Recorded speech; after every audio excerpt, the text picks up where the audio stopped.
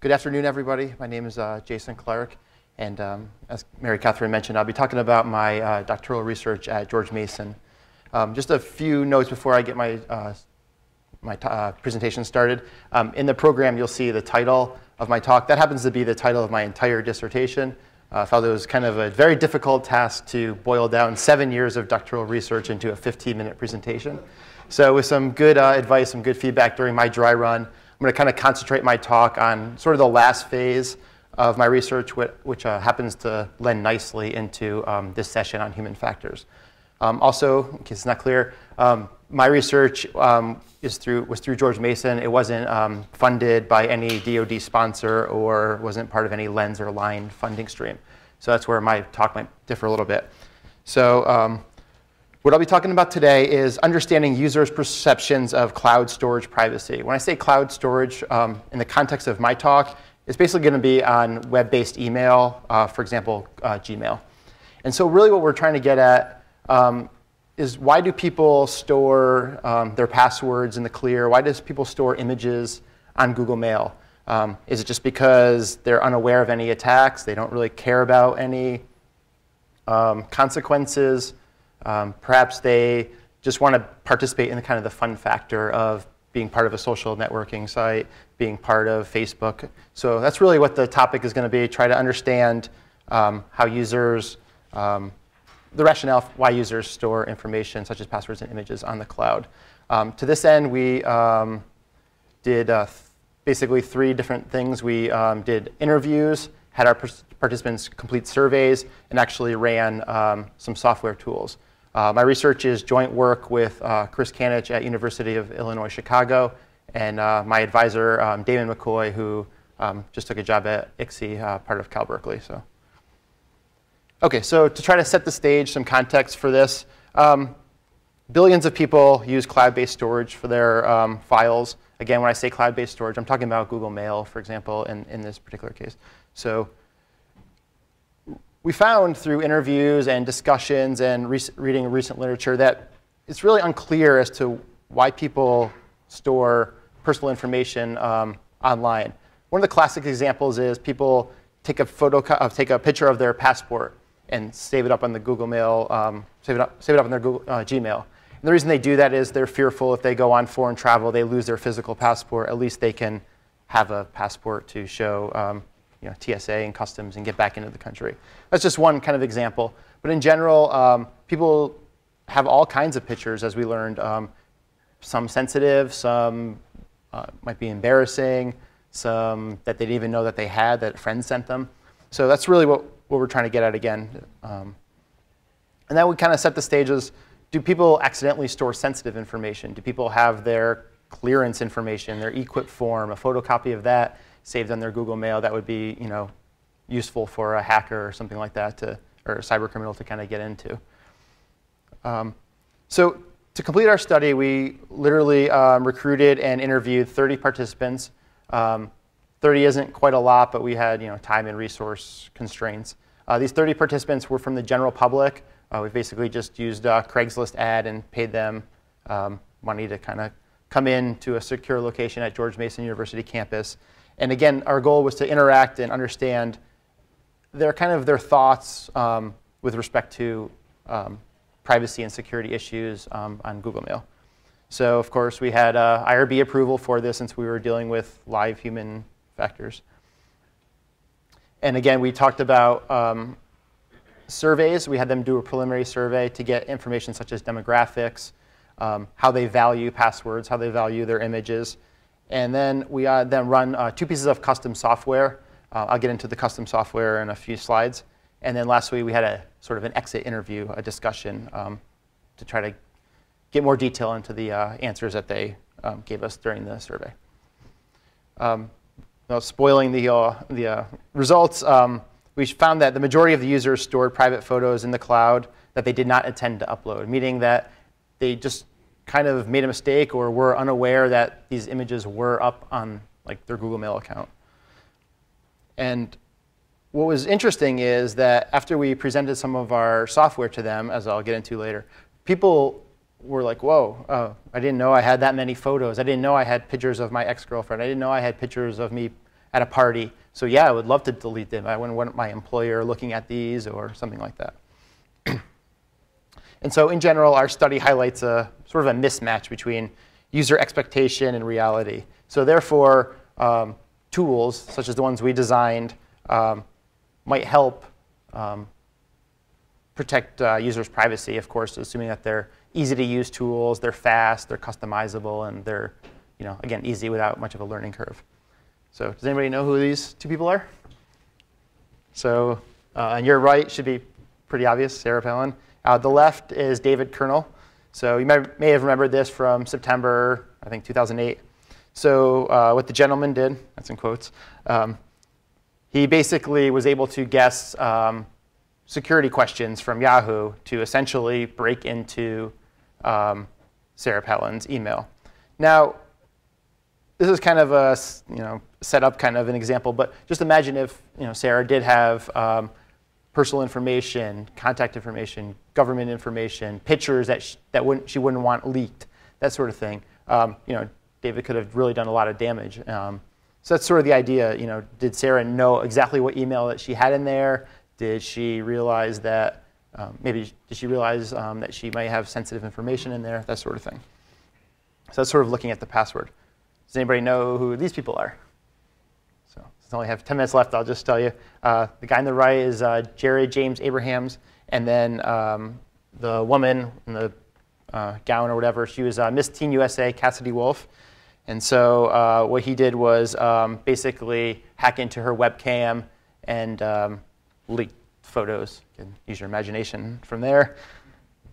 So again, he didn't quite break into her email account, but again, he could leak her photos, sort of blackmail her into giving him money to return her photos, and obviously just cause a lot of damage. So if you think about it this way, all users sort of have sort of their cloud of information. So if you looked at my Google Mail account, you might see a picture of my passport. You might see a picture of my driver's license. I actually did have pictures of my driver's license because I was trying to get a refund on when United lost my baggage, so they had to match my address and name. So they asked me for a license, so I scanned it and sent it through email. You may see passwords. I play fantasy football, so I have passwords like that, password resets, things I might not care about, and also passwords that I might care about. And then there's just random pictures. Jill and IRB said I couldn't use pictures of my friends, so I just picked a picture of myself. And so what our software can do, again, this is actually out of University of Illinois, Chicago. It's called Cloud Sweeper.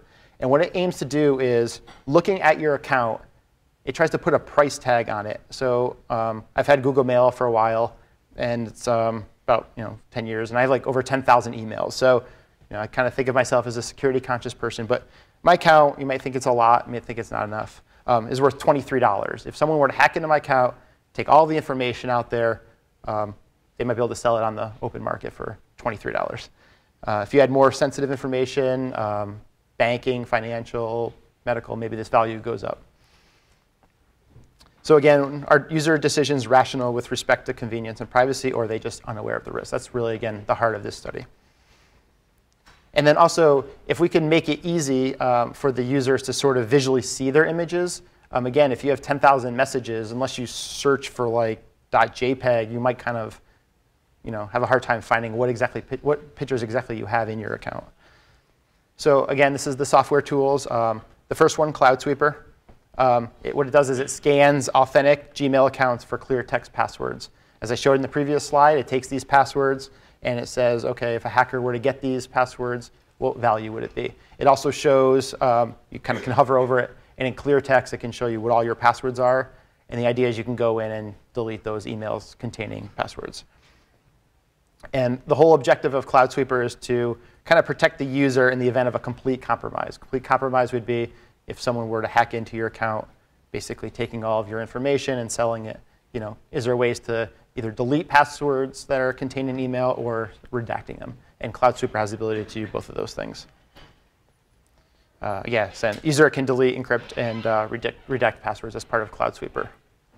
So Cloud Sweeper, by the way, is publicly offered. It's hosted on the University of Illinois Chicago website. So if you Google Cloud Sweeper, it'll be one of the first hits. You can put in your information and trusted university, and they'll scan your email for you. Google Image Extractor, this is not open to the public. I should have mentioned before, we have a paper under submission right now at CHI 2015. And this software basically goes into Google Mail. And what it does is it takes all of your pictures in Google Mail and then export them into a folder on your desktop. So you can see all of the images that you have. And the idea here would be that you could delete them from this one folder, and it would automatically delete them for your Google Mail account. So during our study, we sort of were trying to investigate and understand, what consequences did users feel like would happen to them if their images were made public.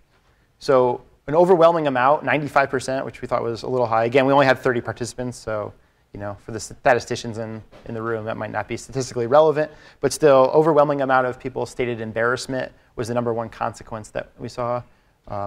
Other people thought maybe incrimination and extortion were the other 3. We also, again, interviewed our participants, and we asked them several questions. These are just 4 of the more interesting ones. And the point of this slide is to show the wide spectrum of answers that we got. So for example, we asked, what are your privacy and security concerns? And some people said, pretty much everything. I'm scared of everything. There's a boogeyman in every closet. And other people said, I don't see any threats. What are you talking about? This is a waste of my time. Can I just get my $50 for participating and be on my way? We also asked, with the recent hacks at Target, Home Depot, even some other ones that are less popular, did news stories about security and privacy matter? And a lot of people thought, yes or no, it depends. If I was really affected by this, or if I shopped at this store, then yes, I would really pay attention, things like that.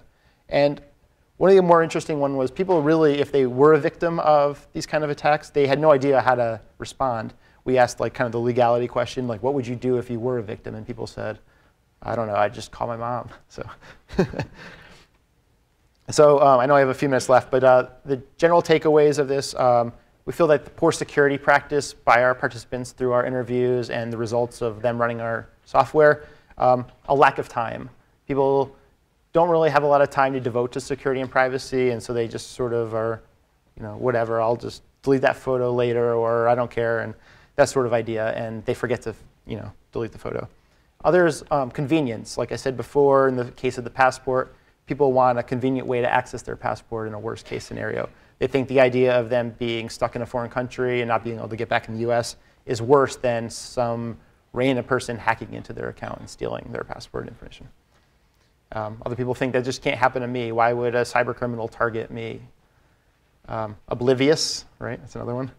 And people like to participate in Google Mail. They like to be able to send pictures and stuff like that to one another, so kind of participating in the fun factor of the internet. And similarly, joining the conversation, being part of social networking sites and stuff like that. And we also learned that most users would really welcome tools such as the ones we developed with Cloud Sweeper and the Google Image Extractor if they were fast, made it easy to use, and they were customizable. Those are the 3 areas that kept resonating with our participants. So in conclusion, we investigated how the general public behaves. We also seem to learn that most users value convenience over privacy and security concerns. And majority of the participants accepted the risk of leaving their image vulnerable. But again, if we offer them these tools, they can kind of have a way to protect themselves in the worst case scenario. We utilize Cloud Sweeper to measure the impact and behavior of participants. And again, it's not publicly available yet, but we had really good, promising results with our Google Image Extractor. Most of the participants said that they would definitely use it, if it was easy to use and fast and customizable. So this is a well-known risk to people storing their passwords and images in the clear. And hopefully, our analysis kind of brings this issue to light even further. And again, if we could offer some tools to help sort of help the users navigate the pitfalls on the internet and social networking and cloud-based storage sites, that would really be helpful to everybody. Just want to acknowledge the people I had that helped me. Really, Chris started this project at University of Illinois, Chicago. This was from NSF Career Award funding. My advisor, Damon, he was a faculty at George Mason, since went to ICSI at Cal Berkeley, as I said. And then other people through my dissertation committee at George Mason and my management here at the SCI. This is my contact information, so if you cleared your calendars hoping for a talk on profiling and tracking, I apologize. You can certainly come talk to me anytime. I'll make time for you to go over my whole dissertation with you. But no, in seriousness, please email or call me. I can show you the demo and anything like that. So, thank you very much.